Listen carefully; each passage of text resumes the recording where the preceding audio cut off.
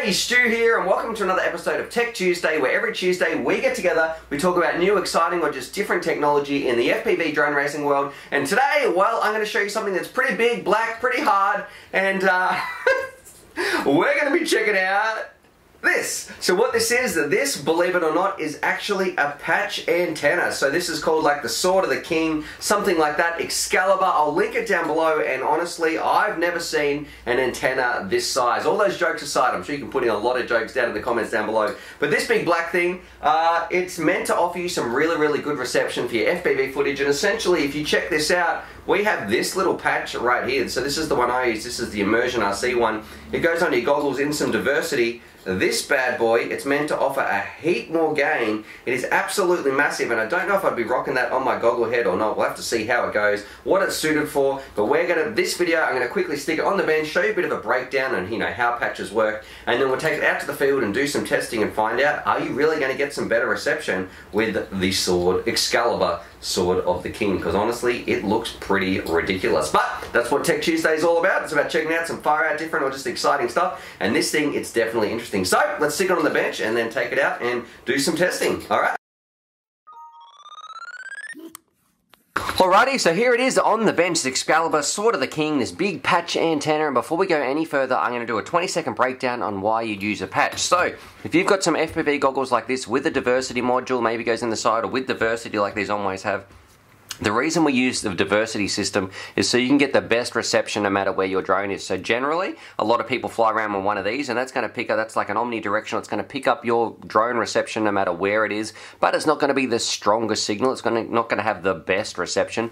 This patch right here, now this is my patch of choice, I'll link this down below as well. This is the triple feed patch, I absolutely love them. Trev, Cal, and myself all use one of these, and the reason you use a patch antenna is because wherever you focus this beam, you're going to get a really good reception off in that area. But when you fly out of that arc, you might be better, your reception might jump over to this one. So this, it gets really good reception, but only in a focused sort of line or an area. And that's exactly what this patch is meant to offer. So with those goggles aside, let's jump in, have a little quick squiz at the Excalibur before we take it out. And I'm going to show you some side-by-side DVR so we can find out, is this a good patch? Now, essentially, one thing straight away off the bat, you can see it is absolutely huge. So if we stick this on the scales, because remember, this is going to be hanging out the front of your goggles all day, it's coming in at close to 50 grams, whereas if we put on the scales, if I put my other patch on just here, that's coming in at 25 grams, so pretty much twice the weight of my triple feed patch.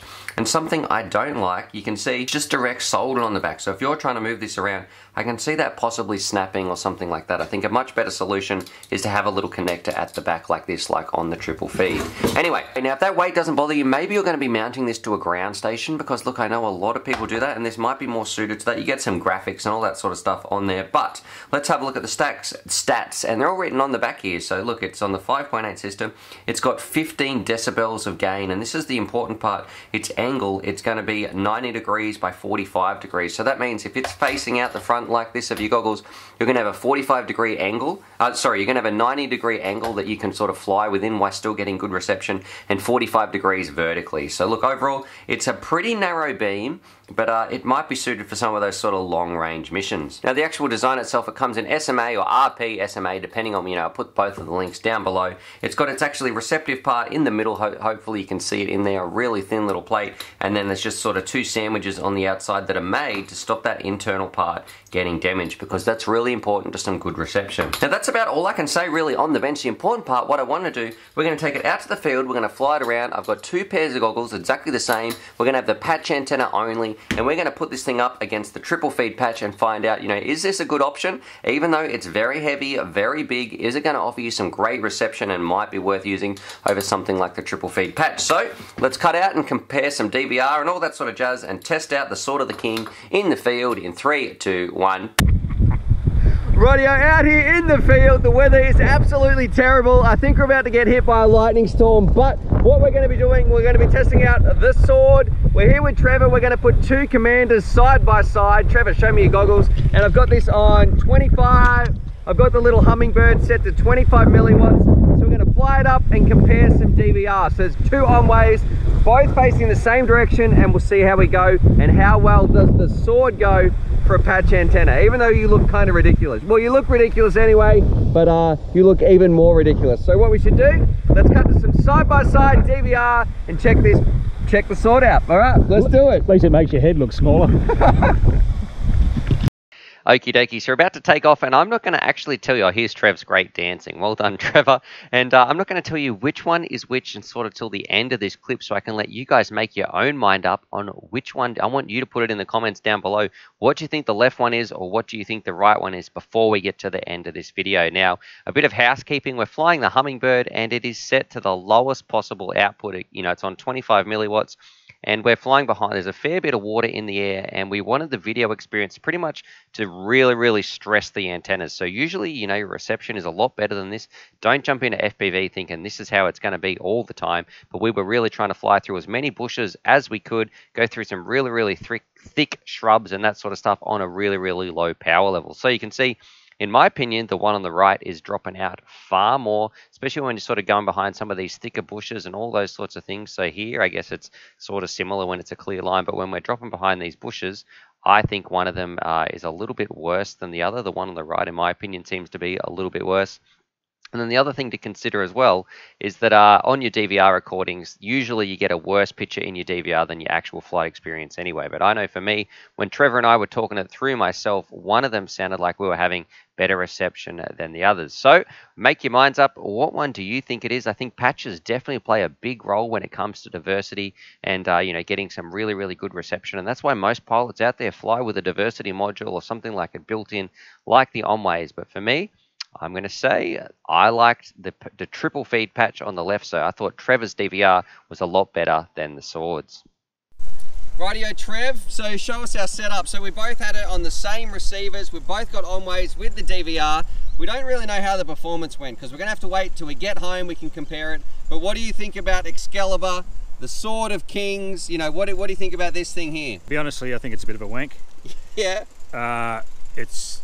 The only thing I reckon this did was actually make your head look a lot smaller. Yep. Because it's such a big antenna. But when I seen the dropouts you were getting when you explained to me with mine, I could still fly through it, no problem. Yep. So that's when we were talking it through when we were getting dropouts and whatnot. You seem to be not having any issues when I actually seem to be dropping out. That's the theory. We'll have to compare the DVR, but yep. It looks really big and cumbersome. Yep. And for the money, I would have one of these. It didn't impress me that much at all. We actually did some reviews of the far views as well. They went really well, but yeah. Who do you think this is suited for, maybe? Or would you just not get one? No, I just wouldn't get one. Okay, what would you get instead? I'd get one of these, or the Real ACC. Real ACC one. Yep. Yeah, either one of those, because we know they work. For the size of this thing, it's huge. You're going to look like a big head having one of these on. I just can't see it worth the money. These things are half the price. Yep. So the performance on this, going by our conversation, and we're both pointing the same way and everything, I can't see that's being any better than what we've already got. I'd give it a miss.